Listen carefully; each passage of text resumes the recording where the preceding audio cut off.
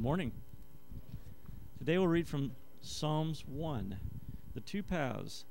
Blessed is the man who does not walk in the counsel of the wicked, or set foot on the path of sinners, or sit in the seat of mockers.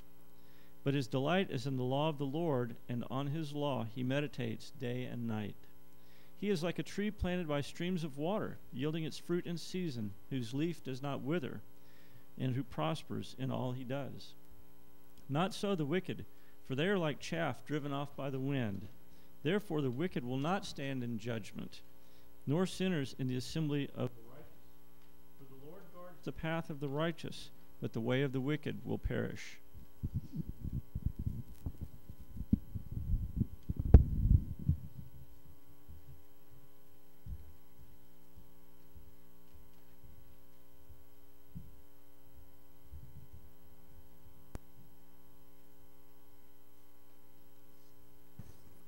Do we have any children today besides Daphne? Are you going to stay and go through? There are some downstairs and some in there. Okay. If you'll bow your heads with me, we'll start with prayer. Father in heaven, we do thank you and praise you for the freedom to come and worship you, Lord. Open our eyes to hear your word, Lord, not to just be hearers of the word, but doers, Lord. To apply to our lives, to understand personally what you're speaking to us through the Spirit so that we walk in step with the Spirit. Be with those that aren't with us today, Lord, and bring them safely back to the fold. Thank you that we are tied together with one another in spirit. Help us to learn to be the kind of children that you call us to be aware, not only aware, but to look for opportunities to be like Christ in this world. We thank you for the freedom that we have to come, the different versions that we have and translations of the Bible, Lord. Help us to desire your word as we desire physical food. For we know that it is good to live by your word, Lord, and to taste it and to dwell on it, Lord, to hear what you would have to say. And Lord, just open our hearts to hear it today. In Jesus' name we pray. Amen. So I've entitled this Seed at Work. And Mark read from Psalm 1, but we're going to continue to be going through Luke chapter 7 and then in Luke chapter 8. And if you remember this year when I started with this next section of Scripture, and I called it At the Table with Jesus, because you've reached the point in Luke's Gospel, and that's kind of why I started there and then went backwards, as you see this woman who really probably shouldn't know how to worship Jesus, but she truly worships Jesus. So unlike the Pharisees and the religious leaders that want to say that everything they do has God first in their priorities, but yet their hearts are so far from Him. And we left off in Luke chapter 7 with these words, but wisdom is proved right by her children. The children that are birthed, the behavior that is done there, by your actions, by your deeds. So are you a child of God? Are you a chip off the old block? Because a chip off the old block is a chip from that block. It's like the Father. The Son is like the Father. So are you a child of God? Because wisdom is proved in how you live, how you grow up, how you mature. So is there proof in your life that you are God's children? Or are you just dancing in the streets because you want a God the way you partake it? Do you want to put Jesus and God into your schedule? Or do you want to live for the one who created you, the one who bought you back from the gates of hell, the one who died for you?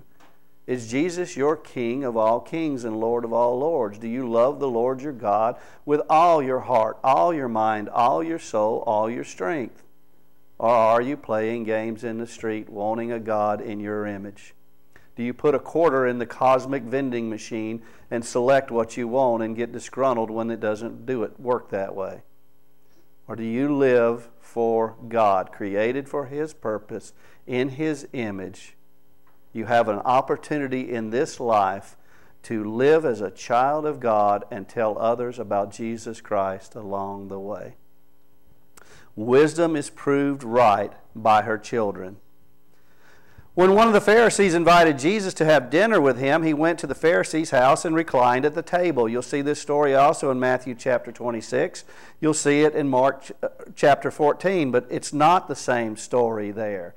That's the story of Simon the leper, not Simon the Pharisee. Don't get confused. because your Bible may lead you to those stories. You might know the story in John chapter 12 when Mary anoints Jesus. These are not the same stories. This story is unique but similar to those stories. This is a woman who was known for her sins that comes in while they're reclining at the table. Jesus is there. He's been invited in, but yet the Pharisee has not given him the hospitality that he should have given him whatsoever, especially as him being a prophet or a man of God. He has totally overlooked this because he thinks he is righteous, and so does everyone else at the table. So when this woman, this outlandish woman of sin, whatever her sin is, but she's known for that. She is known to be a tax collector and a sinner. When she comes in, now we don't know how in the world she even gets by, but when she gets in and touches Jesus, then Simon thinks in his heart, well, this cannot be a prophet, because otherwise he'd know who this is touching him. Is that how we look at this world? Is that how we look at people made in the image of God? Don't you hate discrimination and everything else in this world? We should as Christians, so we should never be a part of them. All three of these gospel accounts have women that are coming to Jesus, and that is significant because the women teach us a lot about worship, a lot about recognizing who Jesus is. And I think, men, we need to listen up. I know we had Mother's Day, Father's Day is coming up, but one of the reasons we have such a problem in this country is the lack of fathers in this country. Or a father can be anything in this country. We need to stand up and we need to lead by example, by dwelling on God's Word, by putting the Lord first in our life, not just a part of our life, because we have all these other things we need to do. In each account, a woman pours out a precious and costly perfume in an extravagant act of worship. Us men sometimes forget to even do the deeds. How many times do you do the deed rather than just telling your wife you love them and your children that you love them? Do you show them? Or are you too afraid to because it's not that manly? The three women come to anoint Jesus, and they don't know in the time they're doing it, if you read the Scripture, really who Jesus is. They get blown away in His presence. This woman came in to anoint Jesus' feet. That was obvious because she brought in the material to do it. But she had no idea that she was going to start sobbing uncontrollably the way she did in the presence of Jesus Christ. She didn't bring a towel in. She didn't prepare to do that. And when she let down her hair, she let down her sign of dignity, something that you should not do. And you have to take yourselves back to the time of Luke and everything then. That was totally shameful and disgraceful to do. She didn't plan on doing that, but she didn't care that she had to do that. She had to wipe Jesus' feet because she had already burst out into tears and poured amounts of tears onto His feet. And Jesus loved her adoration for Him. It was an extravagant act of worship. Jesus Christ is God's anointed and holy one, the Messiah, the Lamb of God, the one that will take away people's sins. How do you act and how do you worship Jesus? Mark read from Psalm chapter 1. Well, let me read from Psalms chapter 2. Starting in verse 7. I will proclaim the decree spoken to me by the Lord. You are my son. Today I have become your father. The one that a voice came from heaven saying, this is my son, I am well pleased. Verse 8, ask me, and I will make the nations your inheritance, the end of the earth your possession. You will break them with an iron scepter. You will shatter them like pottery. Therefore, be wise. Remember the verse we started with, but wisdom is proved right by her children. Therefore, be wise, O kings. Be admonished, O judges of the earth. Serve the Lord with fear and rejoice with trembling. What should we do next? Kiss the Son, lest He be angry and you perish in your rebellion, when His wrath ignites in an instant. Blessed are all who take refuge in Him. how blessed we are that Jesus came to seek and save the lost rather than to bring God's judgment. To give you pardon of your sin, to invite you into the family of God. And from this point in Luke, we're going to see a lot of parables and a lot more teachings about what the kingdom of God looks like. That's why, again, why I started with this story and then went backwards and brought you to this story again. You see that in some of the movies. You just got to remember where you're at. Am I in the past, the present, where I'm at? We're at this point of true worship from someone we would not necessarily expect. We don't know her name. We don't know her sins. We just know that she came to Jesus regardless of her sins to worship Him, and truly fell into worship because she came into the presence of Jesus Christ, who forgave her sins. Well, let's read more from Luke chapter 7. A woman in that town who lived a sinful life, past tense. She changed, just like Matthew. She left that world behind. She never looked back longingly. She didn't put her hand to the plow and look back. She was fit for the kingdom of heaven. She had lived a sinful life, but she learned that Jesus was eating at a Pharisee's house, a place where she could go in and be condemned, even be stoned. Remember that.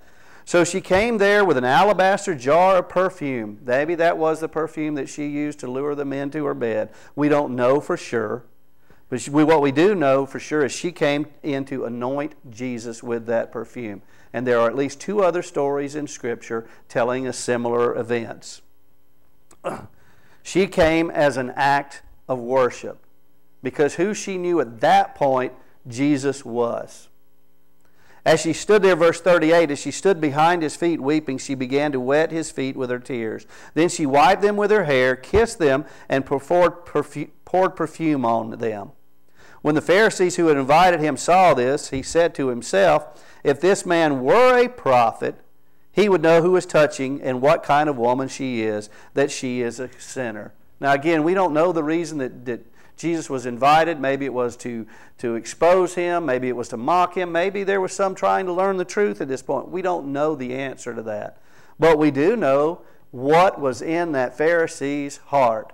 We just read about it in Luke chapter 7. Judge and don't be judged. Condemn and don't be condemned. Forgive and be forgiven. Do you think they could offer forgiveness? She used to live that way. I don't know how long she had changed. Maybe they saw that. Maybe they didn't see that. But they weren't willing to offer forgiveness. They wanted to judge and condemn. And surely Jesus is not a true man of God because He would know who was touching Him. Don't you realize the sin debt that you owe God? That all of your righteousness, no matter how great it is filthy rags. And the only way you can be saved is by faith to take on the righteousness of Jesus Christ, so that He will wash you white as snow, to receive the King's mercy and grace, lest the Son of God be upset and poured His wrath out on you. There is a day coming that will happen. Verse 40 of Luke chapter 7, Jesus answered him. Wait a minute, He hadn't spoke yet, has He? But He had the thought, and will be accountable for every idle thought we have. Let alone those thoughts that we have that lead to those judgmental condemnation actions. I mean, they would have welcomely got her out of that house and welcomely started to stone her. But Jesus answered Simon, even though He didn't present a question, He says, Simon, I have something to tell you. And whenever you read that in Scripture, look at it. Look at it well. When you see those verily, verilies or truly, trulies, or when Jesus calls you out by name, because you're reading this gospel now, and says, Alan, I have something to tell you. And his answer back was, tell me, teacher. Do you really mean that, though? Or are you saying it in a simplistic, placating way? I get that all the time. You know, when my wife, she's like, did you hear me? Yes, I did, dear. Are you just placating me? No, I'm not, dear. Are we? Are we truly listening to the teacher because we want to learn? Or do we go in with that closed, judgmental attitude? Yeah, I know that I should love my enemies, but I just have this problem in my heart with Him. How do we approach the throne of the King of Kings and Lord of Lords? Do we come, first of all, to anoint Him? And then do we fall down and worship for who He is and what He's done? And this woman did not know what Jesus would do for her. But He tells this story. Two people owed money to a certain moneylender. One owed him 500 denarii and the other 50. Neither of them had money to pay him back, so he forgave the debts of both. Now, which of them will love him more? Now, maybe this is a parable. Maybe this isn't. I'll talk a little bit more about that in a minute. What is the difference in a parable and a metaphor and a simile, an allegory? Okay? Maybe this is a parable. Two people owed money to a certain... It's definitely a story, and it's definitely got a purpose. Two people owed money to a certain moneylender. One owed him 500 denarii. So do we concentrate on that, or do we concentrate on the meaning of the story? 500 denarii is 500 days' wages versus 50 denarii, which is 50 days' wages. 10 times, does it matter if it's 100 times or 1,000 times or 1,000,000 times? Not really in the context of this story. It's a debt that neither one could pay, period, so the moneylender forgave them both. Pretty cool. We got our debt wiped. Does it really matter that his debt was 10 times what mine is? My debt was wiped clean. Shouldn't I consider that as mercy? Neither of them had money to pay him back, so he forgave the debts of both. Now, which of them will love him more? Simon replied, I suppose the one who had the bigger debt forgiven. Doesn't that show what's truly in your heart? I mean, the question's asked to you again, or the statement here. Jesus said, I have something to tell you, Alan. And when I worry about what this person's done, that person's done, especially when I'm looking at the concept of God's grace, why does it matter what that person did? Even if that person did it to me. How can you forgive someone who did this to your family, to you? You can only forgive because you know God's forgiveness. Can you learn to forgive? Forgive and you will be forgiven. Don't forgive, well, you decide. I suppose the one who had the bigger debt forgiven. Jesus' answer was, you have judged correctly. Jesus then turned towards the woman and said to Simon, notice this, he's still speaking to Simon, but he is looking at the woman. He is speaking to the woman as well. But the point is to Simon. Simon is the one who was judging. Simon is the one who thought he was righteous. Simon is the one who really didn't think he had anything to be forgiven for, but yet he just judged and condemned this woman. Do you see this woman? Look at her. Look at the one you're condemning so you can see your own sin. I came into your house. You did not give me any water for my feet, but she wet my feet with her tears and wiped them with her hair. You did not give me a kiss, but this woman, from the time I entered, we learned even more about the story, has not stopped kissing my feet. I mean, she pretty much immediately fell into worship when she burst out into tears and began kissing and wiping Jesus' feet. This was the bulk of what was going on. She thought she was just coming into anointing and she was going to keep her composure, but from the time she entered, basically, she was pouring tears and wiping Jesus' feet because she was in the presence of royalty. You did not put oil on my head, but she has poured perfume on my feet. Therefore, I tell you, if I've already got, Alan, I need to tell you something. I want to tell you something. Are you listening? Yes, teacher, I am. Now I'm getting, listen up. Therefore, I tell you, her many sins have been forgiven as her great love is shown. Well, I suppose that one who had been forgiven more loves more. Oh, yeah. So what do I need to be forgiven of? What am I realizing? That even if I had an adulterous, murderous thought in my heart, that I committed against God in all of His glory. And He is sending His Son to save me and set me free. Have you been saved? Have you been saved from an eternity apart from God? An eternity where you'll know no good things. Oh, sure, today isn't necessarily the weather you want or the things you want in your life. But the absence of God in your life will be something unimaginable. And that will be your eternity. But whoever has been forgiven loves little. Oh, wow. Boy, that's a slap in the face to me, isn't it? Then Jesus said to her, "Your sins are forgiven." The other guests began to say among themselves, "Who is this who even forgives sins?" Jesus said to the woman, "Your faith has saved you. Go in peace." Yeah, this story is for the woman. She came worshiping and then found a lot more. She had no idea who she was truly worshiping, and she found salvation. She found peace that surpasses all understanding. She found joy in the time of troubles because she left the sin behind. She realized who she was, and she could not pay her sin debt, and she came before Jesus, and He forgave her of her sins. But yet the Pharisees sat there in their own self-righteousness and wanted to condemn Jesus, but never examined their own hearts. So the other guests, whoever they were, if they were all Pharisees or well-to-do people, whatever, said among this, "Who is this who even forgives sins?" Luke has made it obvious by this point that Jesus is the Messiah, that He is the Son of God, that He is Lord of the Sabbath. Everything that you can point out to of who Jesus is, that He has authority and power above any other name. Do you believe? Because if you believe, you can't help but worship. So if you're sitting here and you've sat here in the pews your whole life and you've never worshiped, then you haven't come to Jesus. You've come near Jesus. You've sat at the table reclining with others with Jesus, but you haven't come and worshiped Jesus for who He is. He is not Lord of your life.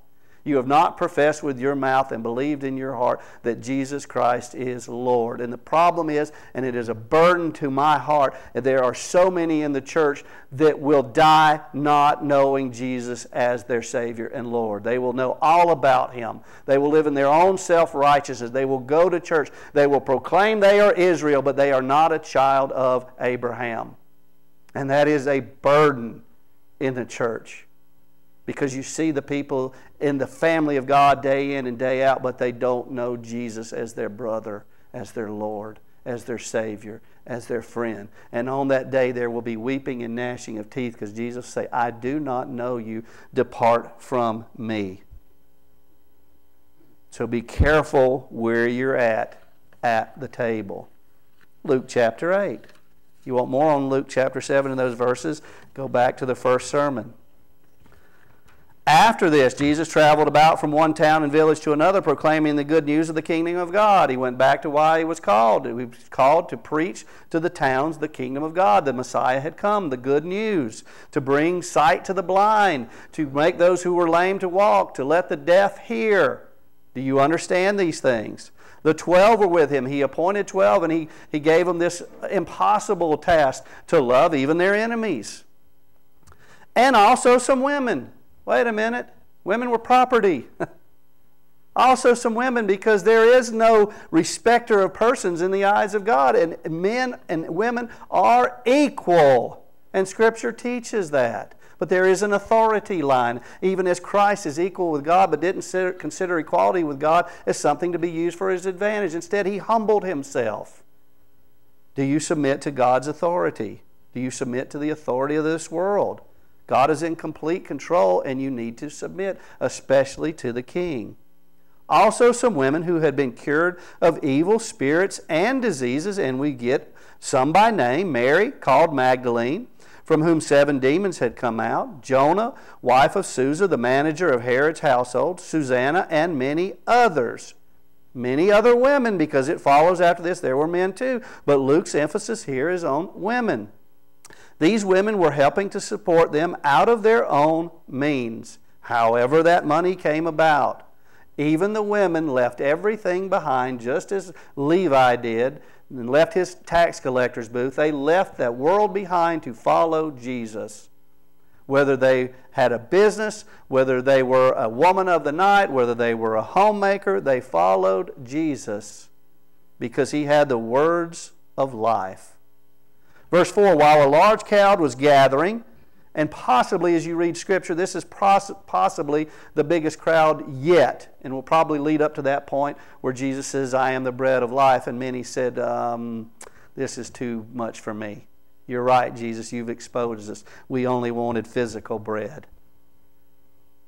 But the crowds are growing. The support for Jesus is growing. The congregation has the programs and whatever you want to say to get them in the doors, but how many of them will truly follow? Especially when it's deny yourself, take up your cross and follow after me, or when suffering comes.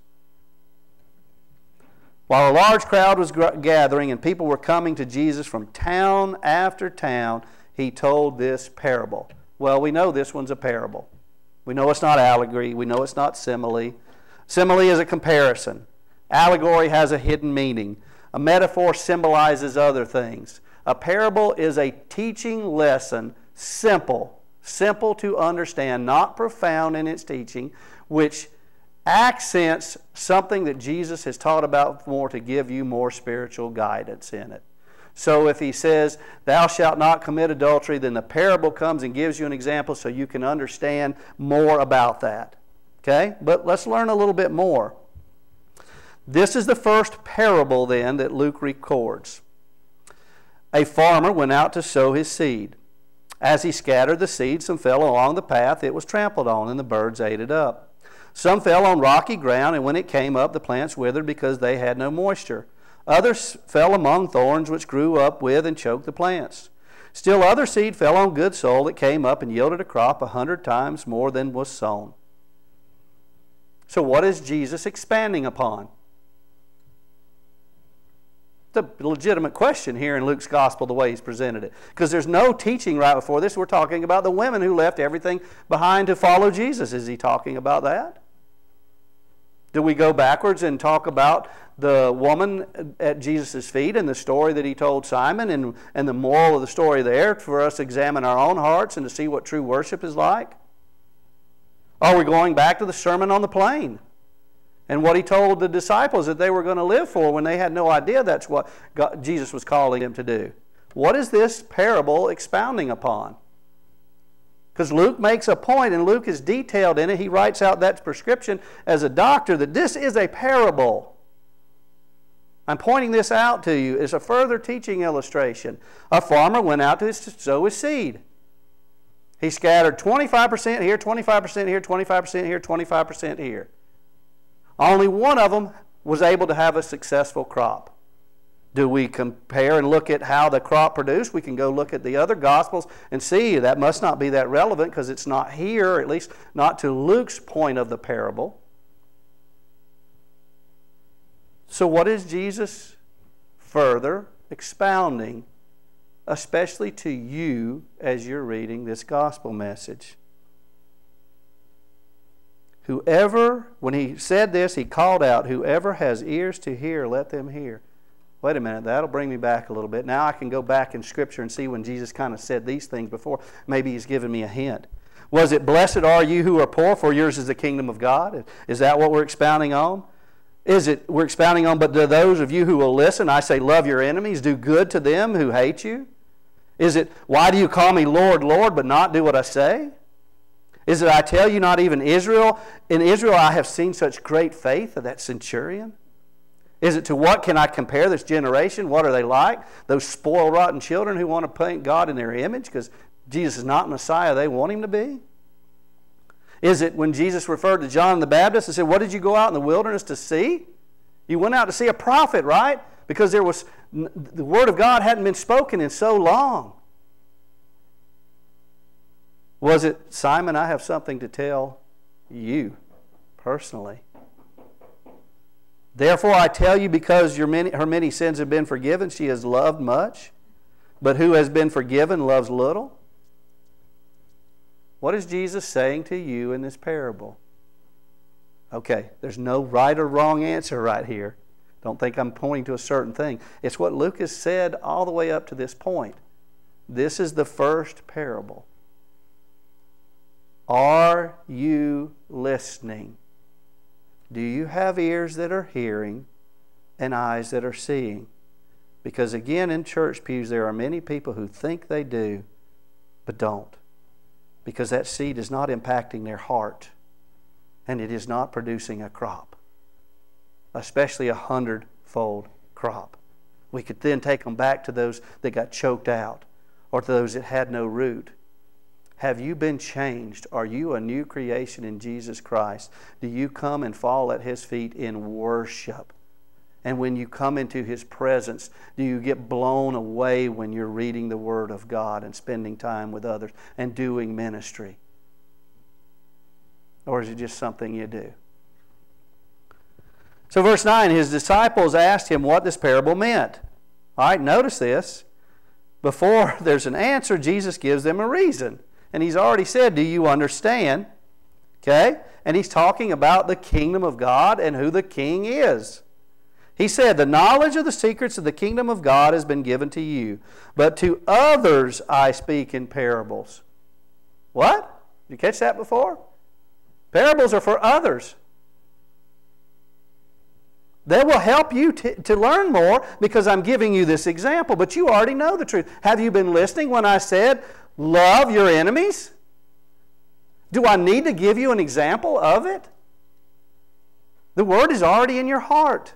I've given you a heart of flesh. I'm writing those on. Are you listening? The soil has already been prepared, and the farmer came to plant the seed. But the knowledge of the secrets of the kingdom of God have been given to you already.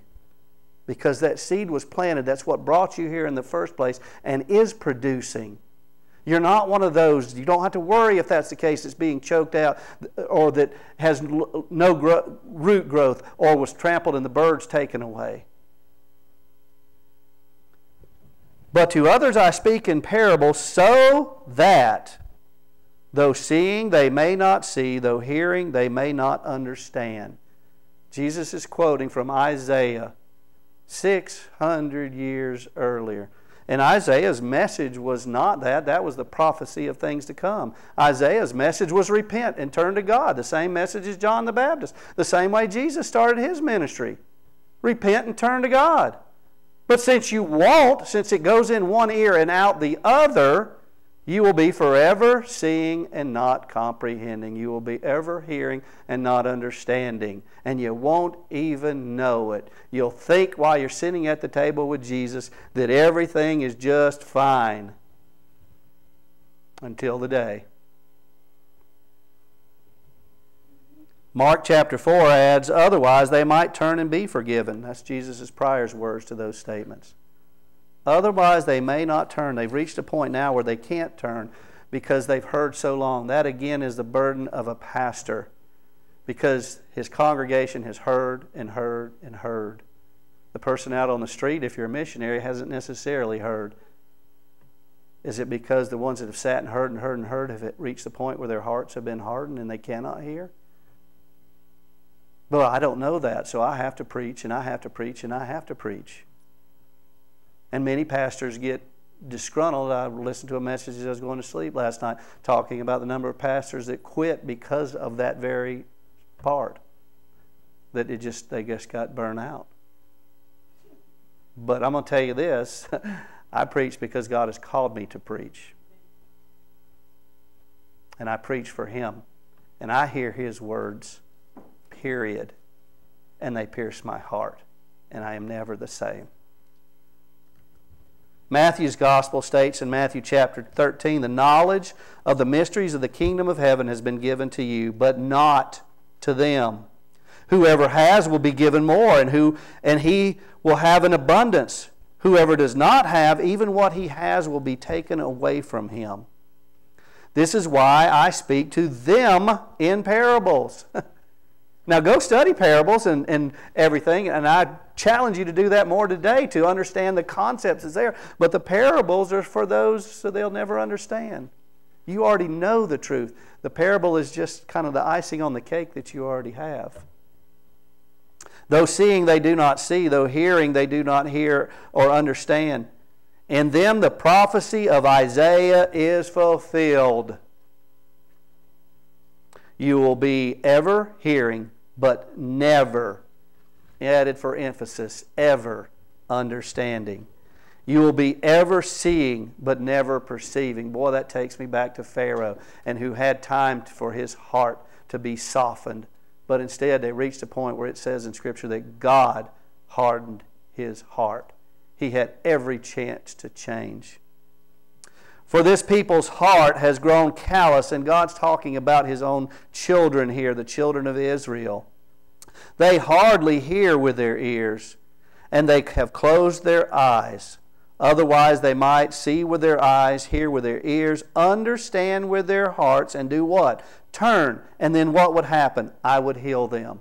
That woman turned from her sins. She came to Jesus to anoint him. She didn't know what she was doing beyond that. And she fell into worship, and her many sins were forgiven.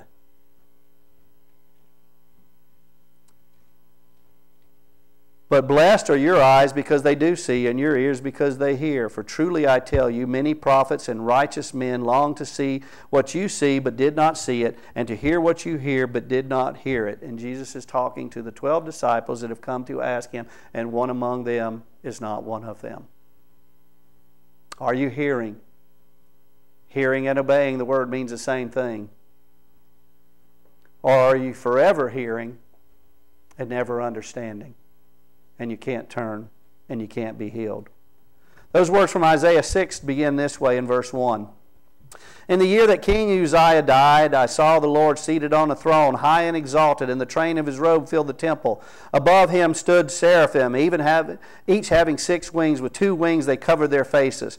With 2 they covered their feet. And with 2 they were flying, and they were calling out to one another, Holy, holy, holy is the Lord of hosts. All the earth is full of his glory. I wonder if that's what that woman saw when she started anointing Jesus' feet. I think it is. I think she saw the heavens opened up, and she saw the Son of God. At the sound of their voices, the doorpost and threshold shook, and the temple was filled with smoke. Then I said, Woe is me, for I am ruined, because I am a man of unclean lips, among a people of unclean lips. For my eyes have seen the King, the Lord of hosts. But he didn't come to bring judgment. He came to heal, to seek and save the lost. Then one of the seraphim flew to me, and in his hand was a glowing coal that he had taken with the tongs from the altar. And with it he touched my mouth and said, Now that this has touched your lips, your iniquity is removed and your sin is atoned for. I wonder what she thought when she saw Jesus on the cross later. Jesus as the Lamb on the altar, cleansing her from all unrighteousness. Then I heard the voice of the Lord saying, Whom shall I send? Who will go for us? And I said, Here I am, send me. And he replied, Go and tell this people, be ever hearing but never understanding, be ever seeing but never perceiving. Make the hearts of this people callous, deafen their ears and close their eyes. Otherwise they might see with their eyes, hear with their ears, understand with their hearts, and turn and be healed. But that is not the message that Isaiah preached. That is the result of them closing their eyes and closing their ears and their hearts being hardened. Because he preached, repent and turn to God before it's too late. And now this woman had come and was in the presence of Jesus. And she, without asking him for forgiveness of her sins, changed and came to him, and he forgave her sins. And now she will either go back and the roots will not be very deep, or she'll be choked out, or she'll live and produce a crop. Any child knows that a farmer plants seed to grow a crop. Where are you at in this story? Isaiah realized where he was in God's story. This woman realized where she was in God's story. But Simon the Pharisee didn't, at least at this point. Do you understand? You better before it's too late, because there will come harvest time. Luke chapter 8. This is the meaning of the parable. The seed is the Word of God. Now you get your meaning. The seed is the Word of God. What do you do with seed? Plant it. The seed does the rest.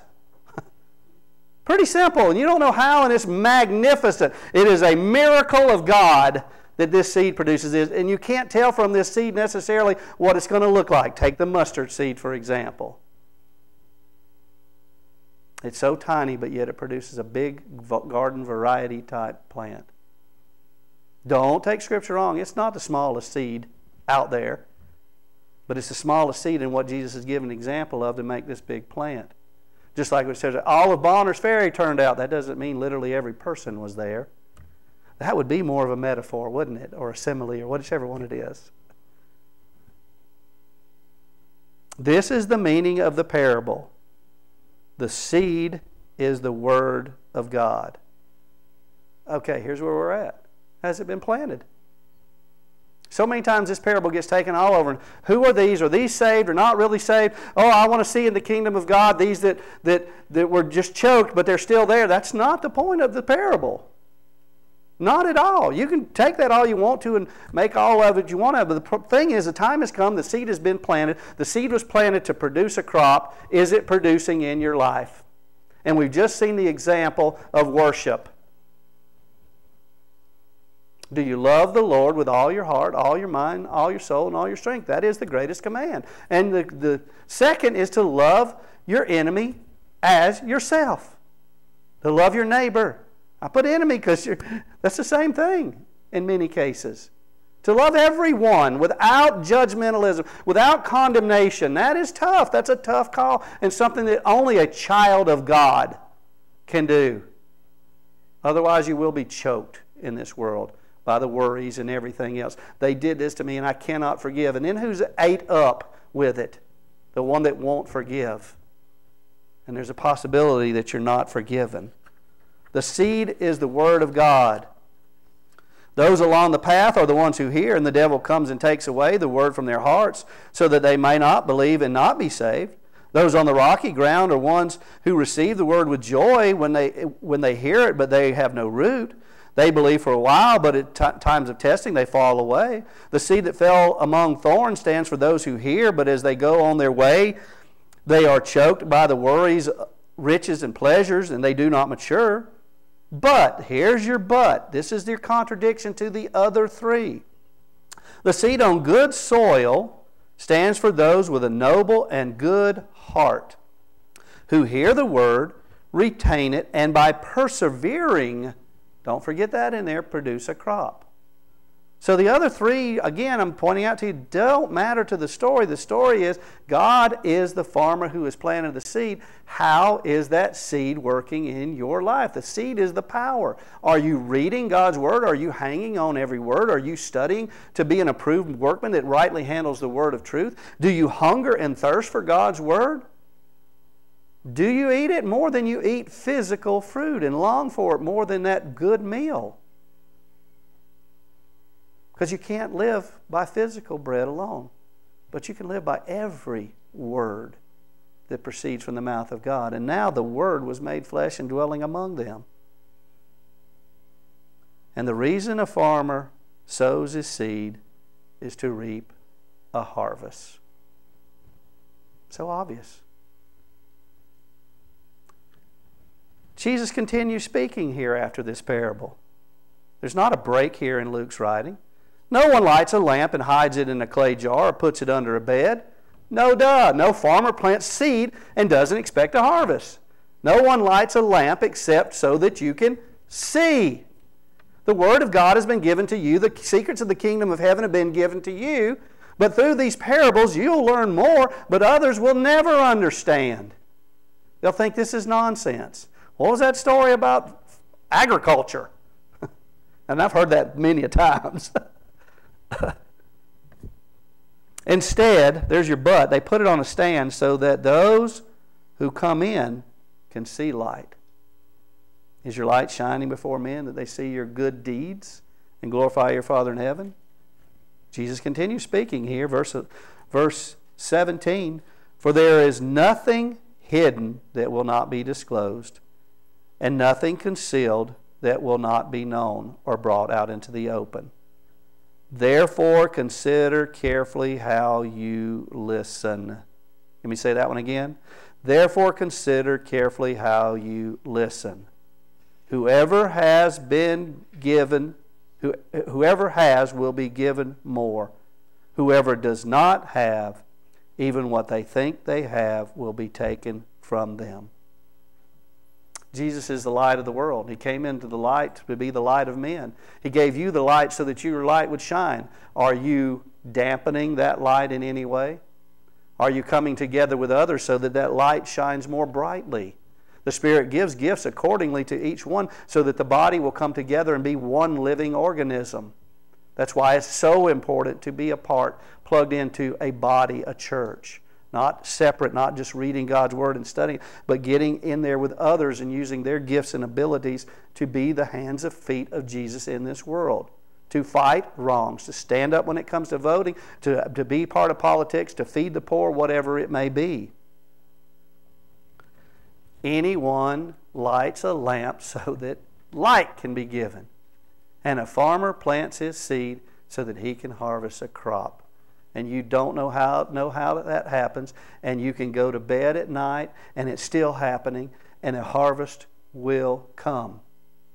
So now I got to take that. If I've been given seeds and I'm going to carry it on, how am I planting those seeds?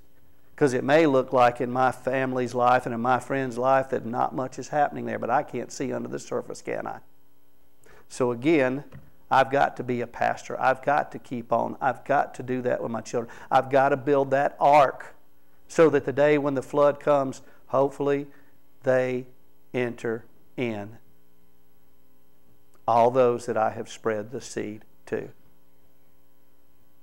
Mark chapter 4 verse 23 says, if anyone has ears, let him hear. He went on to say, pay attention to what you hear. With the measure you use it, it will be measured to you. We've already heard this in Luke's gospel. And even more will be added to you. Are you planting seeds abundantly? 25% everywhere, 25% on rock that you know nothing will happen, but you don't know that. You're not the one that hardens hearts. You have no idea, and you shouldn't judge or condemn. You should plant. For whoever has will be given more, but whoever does not have, even what he has will be taken from him. Jesus also said, the kingdom of God is like. Now we get this simile. A man who scatters seed on the ground night and day. He sleeps, night and day he awakes. The seed is at work. We can't see it. Then we see some. The seed sprouts. It grows. Though he still does not know how this happened. You don't need to know. You don't need to know the times or seasons. You need to know that when the Holy Spirit comes upon you, you will be my witnesses. In Bonners Ferry, in Sandpoint, in North Idaho, in the Pacific Northwest, in the United States, abroad, are you planting seed, however that looks like in your life. All by itself, the earth produces a crop, first the stalk, then the head, then grain that ripens within. And that's why we've got to train up disciples once they come and make a profession to obey everything that Jesus has taught. So we have to be obeyers of the word also, not hearers only. Verse 29, and as soon as the grain is ripe, he swings the sickle because the harvest has come. Wow. That's where we are in Luke's gospel. I wish we went over it every day. I wish we were like the first church and what's tomorrow going to be as we dig in together? Because here's the next words of Jesus. Now Jesus' mothers and brothers came to see him, but they were not able to get near him because of the crowd. These are Jesus' own physical relatives, the ones we would call family. And because the crowds were so long, the family couldn't get to see Jesus. Mary couldn't get to her son because of crowds, those that associated with Jesus. True family members couldn't get to Jesus because all these other people that weren't family. And someone said to him, your mothers and brothers are standing outside wanting to see you. What was Jesus' reply? Not physical, but spiritual. My mother and brothers are those who hear God's word. What is God's word? Jesus has just told us. It's the seed that has been planted in your heart to produce a crop. My mothers and brothers, my true family, are those who hear God's word and put it into practice. So has the seed been planted? The seed, if it has been planted, is working night and day and producing a crop. Where are you at in the story? Father in heaven, we thank you and praise you for this parable that Luke has given us, for the words of Jesus, for the Word made flesh and dwelling among us, for the words of life. That Jesus would not forsake us, never leave us or anything. That we are born again by the Spirit of God, adopted into the family, given comfort so that we can comfort, given joy so that we can bring joy, given gifts that we can share with others. Riches upon God's grace upon grace upon grace, so that we can be rich and gracious to others. Forgive us of our judgmental condemnation. Forgive us for our poor, pitiful attitude, or our we can't handle this attitude, Lord. Help us to realize that the battle is already won through our Commander-in-Chief, Jesus Christ. And help us to fix our eyes on Him, running this race together, producing a crop, planting the seed that we know that the power is in the seed and the Word of God. So we ask, first of all, Lord, for you to plant that seed deep in the soil of our heart, that we may realize the new creation that we are, to live where we don't worry about the things of this life and get choked out, where we don't not have strong roots or anything else, Lord, but where we live a life that plants seeds, that hears and obeys, that denies ourselves, takes up our cross, and follows after Jesus. A life that loves our Lord with all of our heart, all of our soul, all of our mind, all of our strength, and loves our neighbor as ourselves. A life that lights the path for others to see Jesus Christ. We pray this in Jesus' precious name. Amen.